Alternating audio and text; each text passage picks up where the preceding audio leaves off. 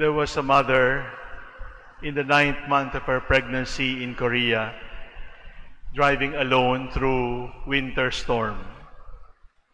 The temperature was freezing, but the car got stuck in the middle of the bridge. And after the car got stuck in the middle of the bridge, she started to bleed because she was ready to give birth. She was alone in the car, and it was freezing cold. As soon as the baby was out, the mother saw that the baby was trembling because of the extreme cold. So she removed her sweater, she removed her jacket, and covered it, and used it to cover the baby. But the baby was still trembling, so she completely undressed herself, including her thermal wear, so that the baby would keep warm. But eventually, it was the mother's turn to tremble, and after a few hours of trembling in the winter, the mother died. The following morning, a missionary sister passed by and saw the car now drenched in snow, and peeped into the car and saw the naked body of the mother, still bloodied from childbirth, and the baby crying. They could not understand what happened until the police said the mother died of extreme cold around 3 hours before she was found. So the baby was cared for by the sisters. And as soon as the baby could understand, the sisters told him all the time, "We found you in the middle of the bridge. It was winter storm. Your mother undressed herself so that you could still keep warm, but your mother died." When Michael, the boy, was about to celebrate his 13th birthday, he asked the sister, "Sister, can you bring me to the bridge where I was born?" And they traveled. It was winter again. It was freezing cold again. And then they stopped in the middle of the bridge. And Michael said, "Sister, may I be left alone?"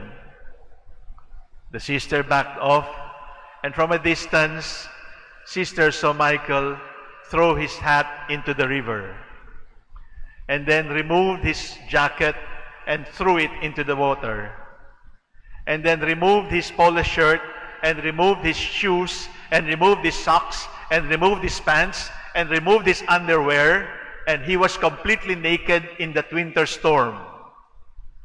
And the sister rushed and said, "Michael, stop it. You're going to die. You're going to die. Stop it."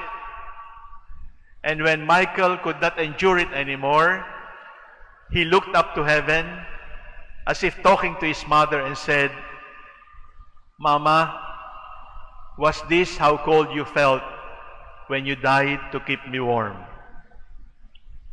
Mama, was this how cold you felt when you died to keep me warm?" If we are here, all of us, it is because somebody has died to keep us warm, to protect us from dying in the winter of our lives. I have 3 questions to reflect on the gospel. Number 1, who has been salt in your life? Who has been life in your life? Who, when you were in darkness, gave you hope? When life was bland and tasteless, gave you salt. Salt and light are symbols. Who has been the salt in your life? Who is the light in your life? Who has sacrificed, who has died, so that you may be who you are right now? Second question, for whom have you been salt? For whom have you been light? Who is that person in your life whom you have given taste? Who is that person in your life who has been enlightened because of you? Who is that person in your life whose life became more meaningful because you entered into the friend's life? For whom have you been salt? For whom have you been light?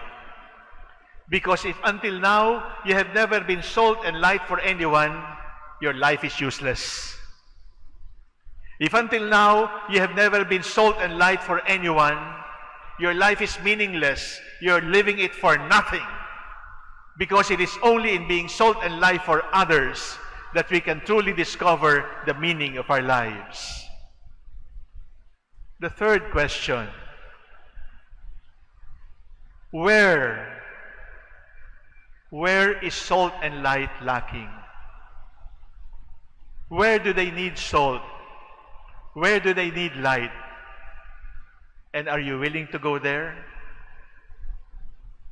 Or you have just chosen your comfort zone? I don't like to be disturbed. I will not disturb anyone. As long as I have 3 meals a day, I am safe and I am healthy. I don't care about you. That is a useless, meaningless life. 3 questions to ask ourselves. Who has been salt and light in your life? To remember them is to give thanks to the Lord. For whom have you been salt and light? Do not ask to be remembered. Do not ask for thanks. Do not ask for appreciation. Just ask, what more can I give? What more salt can I give? What more light can I share?